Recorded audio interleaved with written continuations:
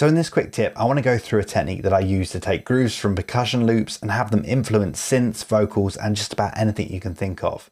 By using Ableton's envelope follower, you can copy in real time the groove and rhythm of a percussion loop and have it cut up, pulse, and automate another sound to get that groove into your track in a new, fresh way. Okay, so let's get started. And I've got a very simple beat going on here, just some drums and a nice little kind of simple bass line.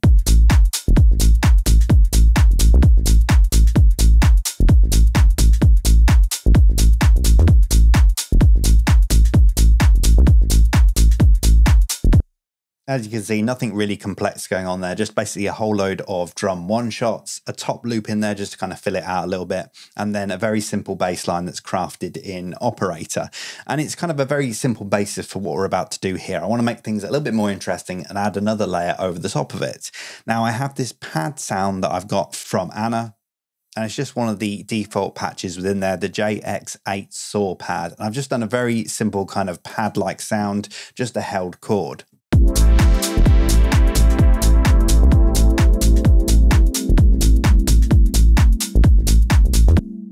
It's a really nice sound, but I want to give it a little bit more groove and make it fit with the rest of the track. And that's where this technique comes in. Now, the first thing I need for this trick is a percussion loop. I'm going to have a look in my samples within here. And in fact, I've got this sample pack here, this tech funk, tech house pack here. And we've got a folder full of percussion loops.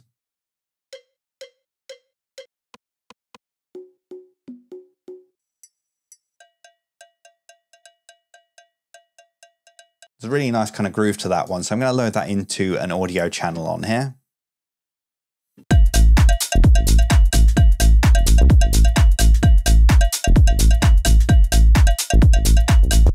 That percussion loop goes really well with the groove that I've already got going on here, but it's not the sound that I'm after. It's actually the notes. And what I'm going to do is I'm going to use a really cool utility within Ableton in the audio effects category that came with Ableton 11 called Envelope Follower. So I'm going to drag and drop this onto the percussion loop, and then I'm going to solo the percussion loop, and let's see what this envelope follower is actually doing.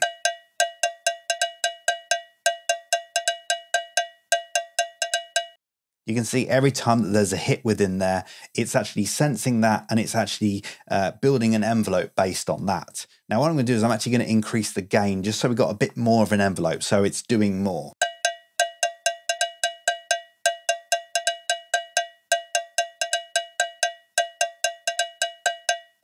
There we go. We can see that kind of envelope is just a bit larger than it was before, and that's going to help us when it comes to mapping it to something else, which is what we're going to do next. Now what I'm going to do is I'm actually going to use that envelope and I'm going to influence the pad with it. So we get that kind of same rhythm from that percussion, but it goes onto the pad and it gives that pad a bit more, well, it gives it the groove. So let's switch over to the pad. What I'm actually going to do is I'm going to put an auto filter on this. And the whole idea of this is I want to kind of open and close that auto filter when that kind of percussion happens. So doing something a bit similar to this. And that's what Envelope Follower is going to do. So I'm going to switch over to the percussion channel and I'm going to click the map button here. Now this allows us to map it to anything within Ableton. So I'm going to jump over to the pad channel here and I'm going to map it to the frequency. So I just click on this and it's now mapped to that. If we now play this back,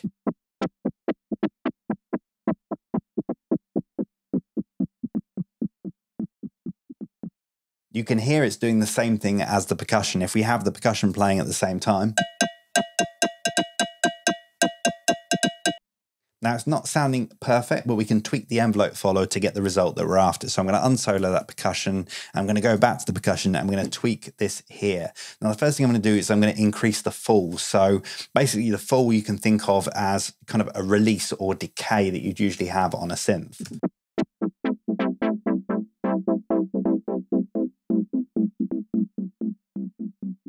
We also have the rise here. You can think of that as the attack.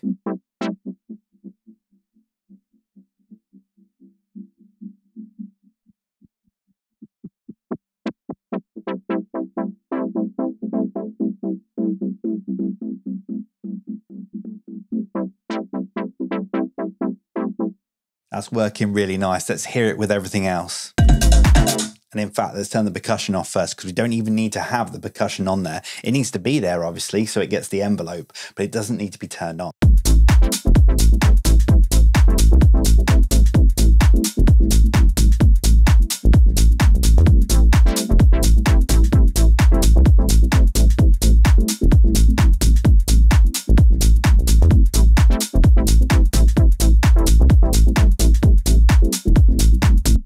So as you can see, it's a really easy way to kind of get a kind of groove out of a percussion loop that you might not use because of the sound, but that you like the kind of groove of that percussion loop. So you can then use it to influence other things. And we can also kind of play around with this a bit as well. You can see here that we have a 0% and 100%. So when the envelope is at the bottom, that's the minimum value. And when the envelope is at the top, that's the maximum value. And what we can do here is we can switch these two around. So when the envelope's at the bottom, we can set the auto filter to 100%, and when the envelope reaches the top, then we can set it to 0%, so effectively kind of reversing it almost. So I'm going to put 100% in here, and I'm going to put 0 in here. So basically, when the percussion hits, that's when the auto filter will be down, and when it kind of releases or it doesn't hit or it's just silent, that's when it goes back up to 100%, and you get a different kind of effect. We might want to just adjust the fall and a few other things within here.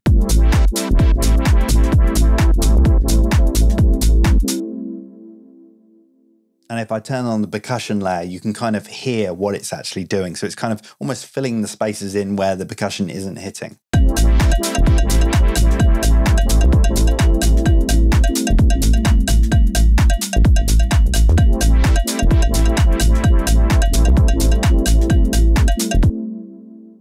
Which is kind of interesting, really, because what you could have is you could have a percussion instrument which is playing a rhythm, and you want to kind of fill the gaps where that rhythm isn't being played. So you could do it in that method. You could use the envelope follower following that percussion element you're doing. And every time you kind of stop making any noise with that percussion, then the other thing will make the noise, if you get what I mean.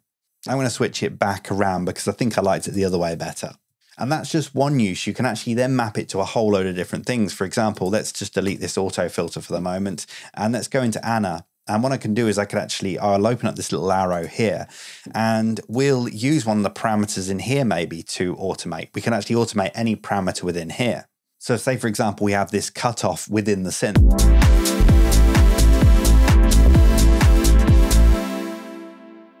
We could then go ahead and automate that cutoff. What I'll do is I'll click configure here. And when I touch this, we'll then have this value here. Let me close that synth for a second. And what I can do is do exactly the same as I did before. Go over to the percussion element here, click map, then go back to the pad sound and then map it to this.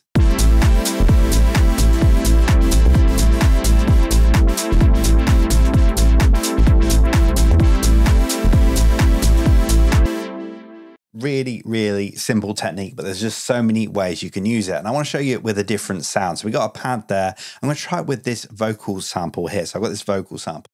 Music. And what I'm going to do is I'm going to fill it with a whole load of reverb here. Music.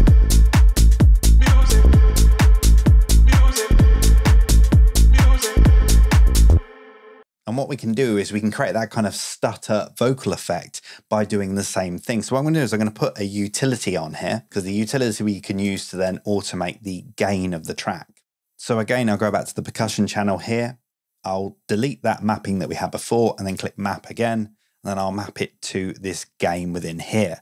Now, this is where you need to be very careful. This gain dial here goes all the way from -infinity up to really, really, really loud. And what we want it to do is we want it to reach the halfway mark. We want it to be 0 dB. So though basically no impact on it at all. If it went over that, then obviously we're just increasing the volume and we don't want that. This is where adjusting these values here come into effect. So the maximum we want it to be is 50%, which would effectively be midway on this utility.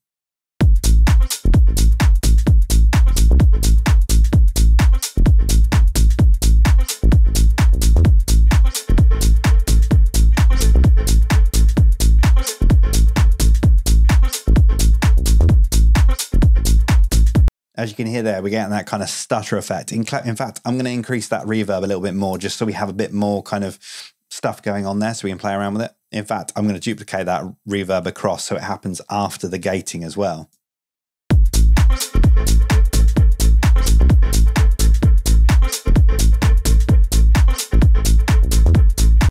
Now, what if you want to have multiple things being affected by one percussion loop within the track? You probably think you need to go back into that percussion element here and add another envelope follower. Well, actually, you don't need to, because there's a little button here which actually opens up and allows you to map multiple things. So we already have it mapped to that vocal sample. I'm going to map it back to this pad sound. And in fact, let's bring that auto filter back again. And I'm going to click map within here, and then map it to that pad auto filter.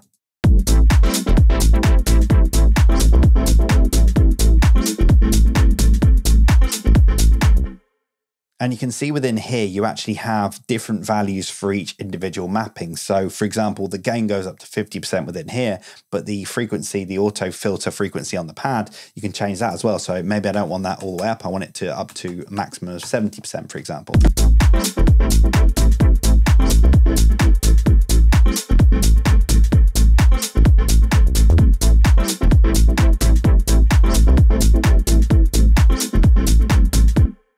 And then what we can do is then close out of here and we can start affecting these. And what it will do is it will then affect the cutting up and that kind of envelope on both the pad and the vocal sound at once.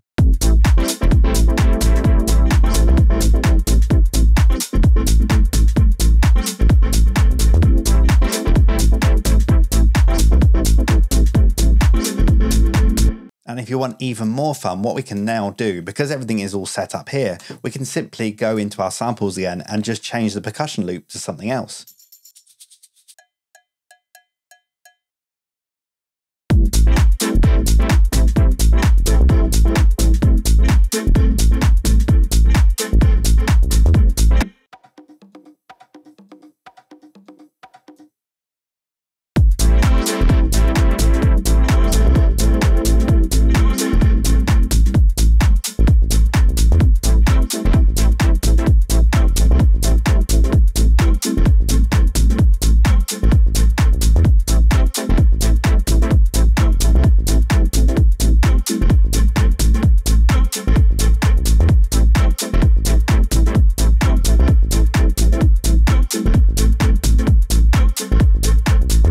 As you can see, there's just so many different options and so many different ways you can use this to influence the groove within your track. Taking those percussion loops that you maybe wouldn't use because they're not the right sound, but you like that kind of groove that they've got, and applying that groove to other things within your track.